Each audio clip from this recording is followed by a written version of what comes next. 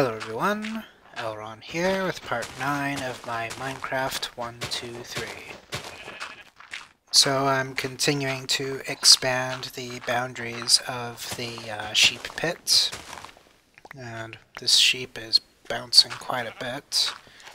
So this is where I deepen it to the 4th layer, and you'll probably remember this from a previous video, but when we get to the end, we're going to have those holes. Yep, those holes are still there.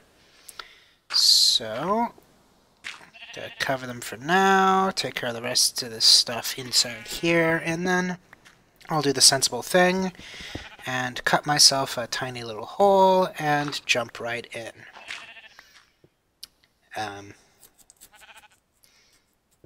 It looks relatively safe. There's probably no creeper in here. Luckily I'm right. If there was a creeper in here, that would be quite depressing. So I'm going to block all that off and then look for my escape route. But just to make things a little safer, I'm going to place some torches so that creepers won't spawn down here out of nowhere and whatnot. So I believe the way it works is creepers won't despawn in the light, but they won't spawn in light either. Alright. So now we jump back down, and this is no longer a problem, and we're going to make our ladder. And then, as I've spoiled before, I'm going to pull the hay out, and these guys get horny and want to climb the ladder. Which, of course, is problematic. I don't want them climbing my ladder. So, I have to construct Plan B. And Plan B is quite simple. We're just going to make a little border here, and then we're going to put a trapdoor lid on it. That way nobody can climb the ladder. But I don't happen to have a trapdoor on me right now, so instead I'm going to cut down the 2 portions of the ladder that is necessary to actually jump, so that I can leave these sheep without worry of them jailbreaking, and then come over and get my trapdoor. And for good measure, I make myself another bucket and some shears. And with shears, I can officially harvest wool, which is our reason for having sheep in the first place. And why am I being a moron? I need to place one of those. There we go. Okay, come on. Aim a little higher. No. You gotta aim higher, dumbass. Oh, great. Now I'm heckling myself. Ugh. Just wait until the heckler comes in. Ugh. I'm gonna stand no chance. I have to deal with the heckler and myself heckling. Well, in any case, we can now shear these guys and take their wool. And that should give us enough wool. Actually, no, it won't. And I keep forgetting that I need to right-click to do the special properties instead of swinging or punching or whatever. And I forget to put the ladder. Come on, put the ladder. You can't leave without the ladder. There you go. And then put the lid on properly this time. There you go. And now it's getting dark, so get lost. Alright, what? Ugh. Things are not going to be fun once the heckler actually arrives. But in any case, we now have 2 wool. We need 1 more white wool to make a bed, and it's possible that maybe I can mix the wool colors together to make a bed, but I didn't think it was possible at the time, so I didn't bother trying. In any case, we're going to come back down here. And let's see. Ah, yes. So I take the bucket. And I finally do the proof that all of this water here is coming from one source. So you saw how we couldn't pick anything up there. Now if we pick up from here, all the water's gone.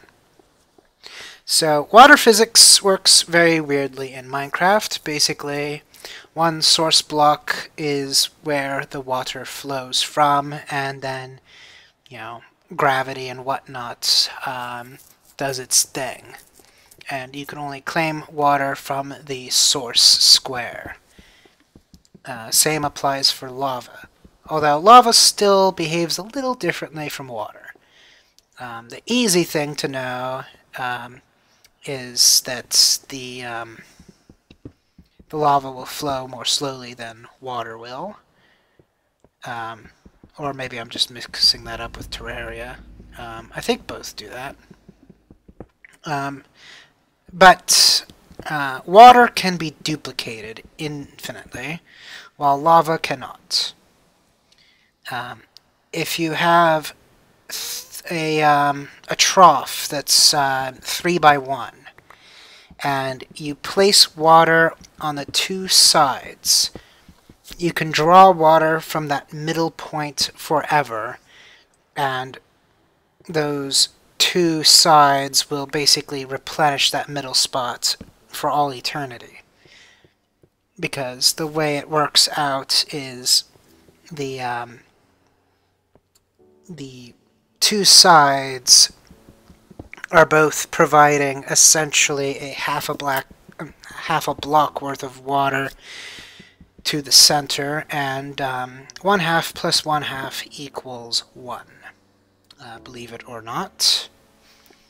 And so, because of that, you can harvest a full block of water from the center, and then because it wasn't a source, the two source sides will refill that section because you haven't tampered with any of the sources.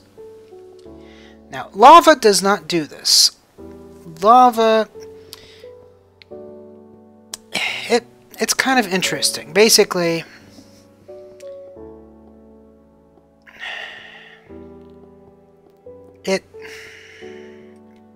it's more obedient to the traditional concept of conservation of matter, such that you can't generate lava out of thin air.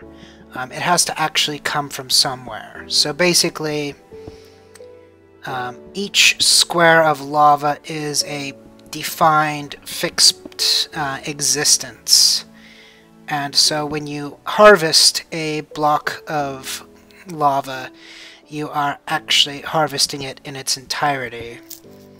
And all the side flows that are interconnected with it essentially die with it, so you don't get these interesting fractions that add up.